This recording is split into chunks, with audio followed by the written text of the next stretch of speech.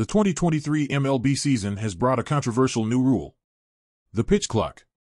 Pitchers must deliver within a set time limit or face penalties. In spring training, we've already seen negative consequences. Batters rush their preparations and managers argue with umpires. The pitch clock disrupts the flow of the game and takes away from the essence of baseball. In the first inning of the first game of spring training, we have already seen the effects. Manny Machado, third baseman for the Padres, was given an automatic strike call in his at-bat for taking too long to get in the box at the beginning. Whether the pitch clock is here to stay or a failed experiment remains to be seen. But one thing is certain: the pitch clock is changing the game of baseball, whether we like it or not.